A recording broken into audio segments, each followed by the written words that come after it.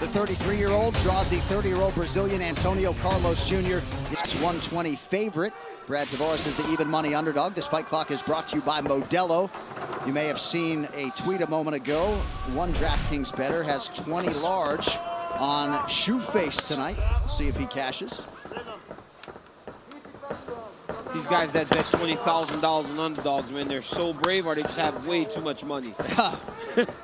Tavares has been ranked as high as number 8 in the world. He fought Yoel Romero back in 2014. He was favored to beat Robert Whittaker in 2015. So a lot of skills, especially when it comes to the stand-up game.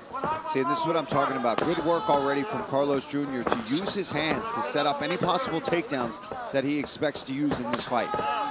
You saw Antonio Carlos Jr. kind of throw a combination there, and it didn't look like the cleanest combination, but it did get its desired result. You see Tavares having to back up. It's when you back up on a straight line is when he would throw those odd punches and then change levels into a double leg. The UFC Twitch channel is giving away a one-of-a-kind custom UFC-themed Xbox Series X. Head over to UFC.com/sweepstakes for official rules to enter, and check out the UFC Twitch channel for more ways to win. That's UFC.com/sweepstakes to enter for a custom UFC-themed Xbox Series X. Restrictions apply. Tavares is doing a really good job of keeping the head down, foot going towards the mat as Carlos Jr. is on that high crotch. It's hard to finish a shot whenever your head's down and your butt's out. And beautiful flexibility as well from Tavares there. Carlos Jr. had that leg all the way up over his shoulder. He was able to punch him in the face and then pull that leg back. That's a good start for Tavares to be able to defend that takedown already. Especially when they're fresh, right? Carlos Jr. is a big, strong guy. And he's going to feel stronger. Oh, that is wow. Oh, look at that. Look at that defense there from Tavares. Look at Tavares float the position.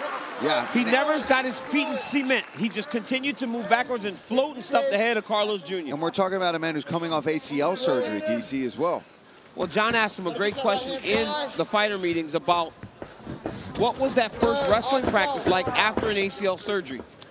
Right there, the way he defended that shows that he's very confident in the recovery that he got after having that surgery. And you do see some of that Antonio Carlos Jr. power. Sometimes people fancy him as specialist. Did have a couple knockouts on the Ultimate Fighter Brazil at heavyweight. Has yet to produce a knockout as a pro. Those were exhibition fights, but he is not a one-trick pony. And that's why he's able to get in on these shots so far, John. Even though he hasn't been able to execute them fully and get the fight to the ground, he's setting them up. He's doing the right thing so far by throwing big punches. And like you said, DC, maybe not the sharpest or the cleanest combinations, but they're landing. Mm-hmm. Although Tavares will take some shots. Absolutely. Worried about that. And that's got to be discouraging for Carlos Jr. to have gotten in so deep on 2 occasions and has not had any success with taking Brad Tavares down. I love how Tavares attacks the hands and he keeps his left foot on the mat. He keeps all of his weight going down, not allowing Carlos Jr. to get his leg up and start to create motion to get him taken down. Tavares is a great athlete as he absorbs the leg kick there. Was a star linebacker on the high school football gridiron. Oy, nice calf kick there from Tavares. Oh, that got checked. Wow, nice body kick from Carlos Jr. Showing some good stand-up and then transitions into a shot. But again, Tavares is... Now he's going to have more legs out. trouble. Yep, he's going to have more trouble defending. Oh, great job by Tavares. Moving that lockup from underneath his butt up to around his body. And then immediately pushing on this arm, trying to break this lock from behind him. Yeah, really impressive takedown defense thus far from Tavares. And as you watch these guys fight and watch them compete and wrestle, you see that it's going to be very difficult for Shoeface to get takedowns on the legs of Tavares. He should start to look at different ways of trying to take him down. Body lock, stepping in front, tripping him. He's going to have to trick Tavares. Yeah, 3 for 3 so far on the takedown defense from Tavares.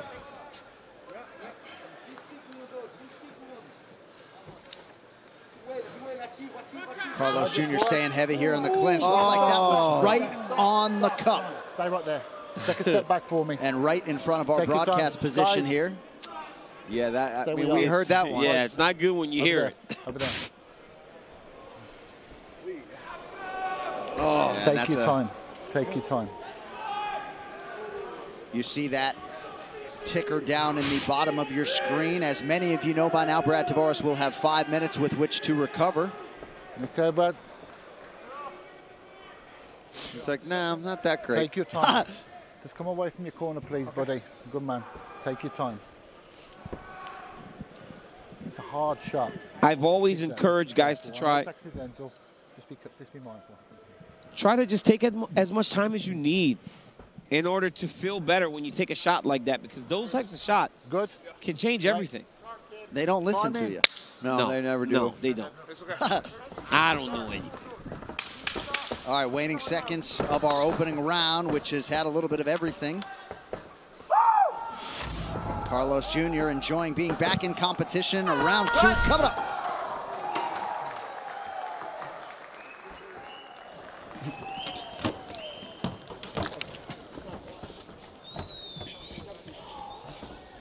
A little bit towards Ray.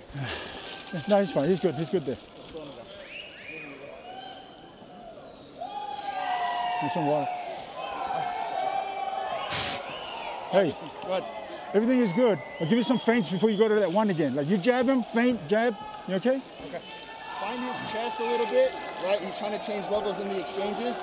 Let's mix some uppercuts or some crosses to the chest. Okay. Set up your low kick off your jab hand. You understand? Yep. And he's trying to check hook off our jab. You know what's there. Okay. Got brow off him. Hey. You have to attack his head. You would have had that double if you drive through him. Don't stop driving until you hit the wall. Drive, drive, drive till you hit the wall.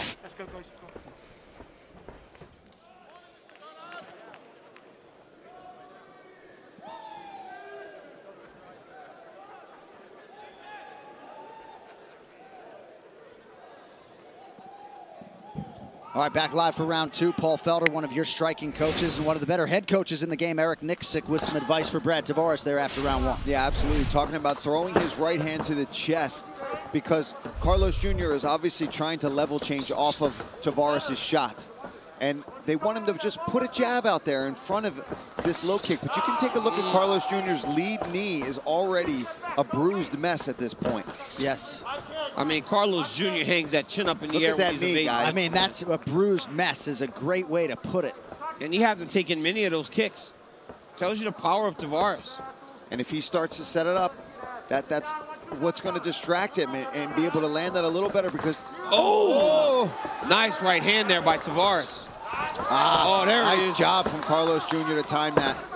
Tavares has got to be super careful, giving up his back to try. Great job by Tavares. Wow. Incredible. I mean, that was fantastic. The way he pushed Carlos Jr. down towards his legs. And just pop right back up. Now, he's in deep on this shot. He's not finishing this. But we saw him defend this earlier by pulling him up onto his waist and then fighting the grip and getting out and turning off the cage beautifully and then throwing combinations as soon as he gets some space. Paul, he's got to get that lock up above his butt. It cannot stay beneath the butt. He's trying to dig that underhook or pull. Look how he's lifting him up. Once he lifts him up, he's pretty safe. He's already on the butt. If he can pull up onto his lower back, he can start really fighting this takedown. The hands are already broken, it looks like. Yep, the grip is broken. That's a good start. There we go. That's got to be frustrating for Carlos Jr. Well, to get your takedown finally and not being able to control Brad Tavares. Make it work in that position, James. But again, Carlos Jr. is doing a good job of pressing him up against the octagon, landing knees, little punches and kicks, little punches and knees, and just working. And he's out again. I mean, I'm very, very impressed with the wrestling of Brad Tavares. Incredible, man. Under 3 minutes here to go in round 2. He has certainly done the right work in training. A second camp in preparation of Antonio Carlos Jr. Good jab there from Carlos Jr. Oh, nice right hand. You can see the difference in the technical skills in the striking of Tavares and Carlos Jr. Carlos Jr. does a good job of throwing that jab. He's a big, long guy. He's real good leg kicks, but when he tries to string them together, he isn't as fluid. Tavares is very fluid with the jab, with the double jab, right hand. Beautiful check there by Carlos Jr. Two power teams going head-to-head here. Extreme Couture's Tavares, American top teams Carlos Jr. I mean, the resurgence that this team in Vegas has had over the last year or so has been tremendous. Stiff jab Got to there. start with the redhead Eric Miksic. He's got red hair, right? Yeah. Just making sure. All right. Well, yeah, Paulie Felder's got some red hair. Reddish. Ray Cephal's a tremendous coach. Yes, of course. I've been able to work with Coach Ray before, and Yeah, I mean the kickboxing level of this man is He was fantastic. giving me lots of advice today, DC, when I was hitting pads with Eric, and just the little subtleties that he's able to pick up on from his experience is incredible. Carlos is doing a really good job of finding the home for his jab. Yeah, his jab is very sharp tonight. It's so long. I mean, Yeah, I was John going to say, spoke you to got to the use that reach reach, right? advantage. Yeah, John spoke to the reach advantage of Carlos Jr., and he has used it very effectively tonight with the jab. Gear up for the rematch. All new Conor McGregor products are available now at UFCstore.com. Bid in the live auction for your chance to take home a piece of UFC history and check out our full range of equipment, including heavy bags.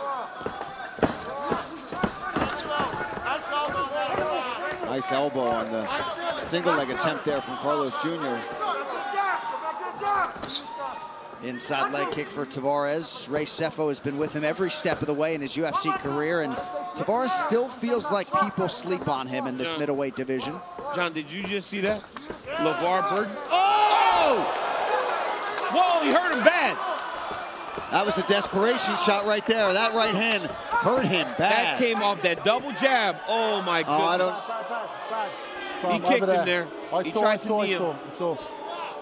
Oh, that's unfortunate for Brad because he had him hurt, but it happened. I'm away from your corner. No communication. So this is interesting. Stay right there. Sometimes those hurt worse than anything. Prior to that, the big right hand. That beautiful right hand. That was off a left hook. And look at him sprawl right away. And you know Carlos Jr. is going to take every ounce of time that he needs to recover at this moment. As he should. Connor was moving, which resulted in that kick not landing on the intended target. God, those fans sound good. Every last one of you. There's more people in here tonight than they've been for the last two shows. And I mean, everybody's socially distanced. Not your corner over here, please. Everybody's got their masks and safe, but boy, they came out early tonight. They did. And we're just getting started.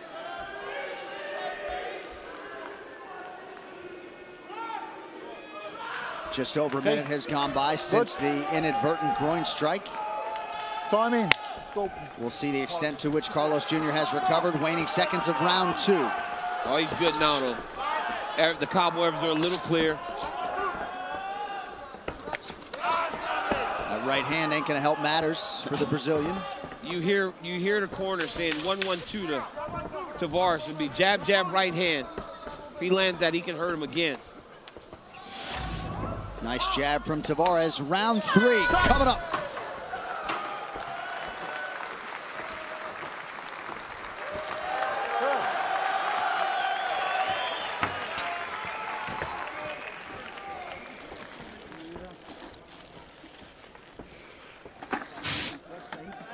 Deep breath. Deep breath.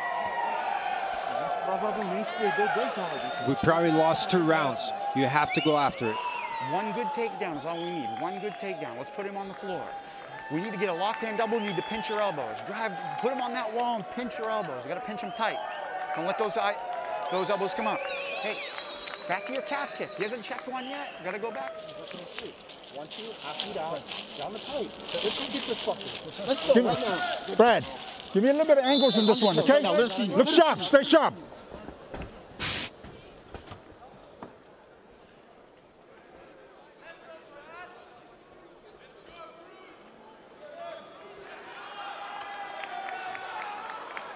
Round 3 is brought to you by P3, the official protein snack of UFC. Nice technical advice there from Mike Brown to Antonio Carlos Jr. Inside leg kick for Brad Tavares. Mike Brown looking for the double leg, DC, and he's talking about pinching those elbows when he gets in. Yeah, he's got the elbows flaring, and he's not collecting the hips. of Brad Tavares. I mean, but Tavares is so flowing. When he's in the stand-up, his head's moving always off the center line. Outside of a jab, Carlos has not landed much of anything else, anything of substance.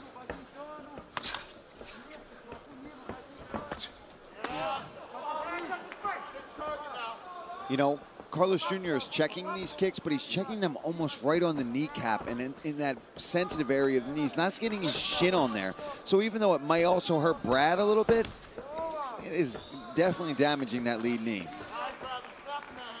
Carlos Jr. unofficially 1 for 7 on his takedown attempts thus far. Nice jab there from Tavares. And Carlos has landed shots, right? He has done a good job of landing punches, but he needs to get this fight to the ground. And the problem is his positioning. Look at his positioning. Look at all that space between his hips and Tavares' hips. His head is down towards the mat. You don't get your head and chest in front of your legs when you're wrestling. You got to work from the butt up.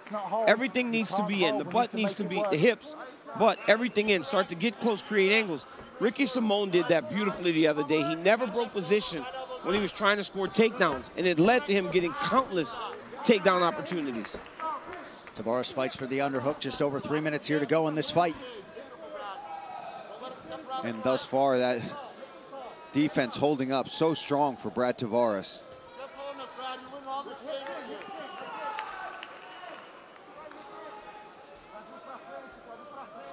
Defensively, Tavares has executed about as well as he could tonight. Reverses position here. Carlos Jr. too strong there in the clinch.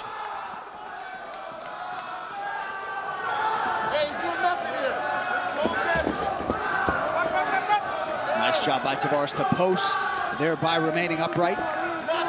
Carlos is doing a really good job of controlling the underhooks in the position. Notice how he has his head across to the opposite side. So now controlling both sides of the position against Brad Tavares. It's not 50-50 right now. But Carlos needs to try to get busy with the free hand. He can't just hold Tavares. And Eric Nixick trying to... Nixick was barking, trying to get that separation, and Mark Goddard separates the fighters. Back to the center now. Nice leg kick there from Carlos Jr.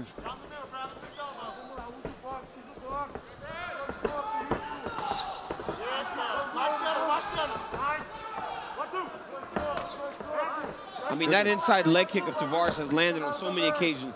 Notice when Tavares switches and slips punches, though, his outside hand is down. So if Carlos Jr. throws a hook after his jab, he may be able to land. Knee.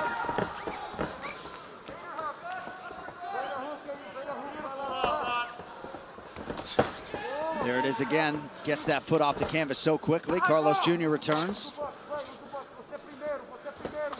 Oh, beautiful counter, right hand. Slipping right hand by Tavares.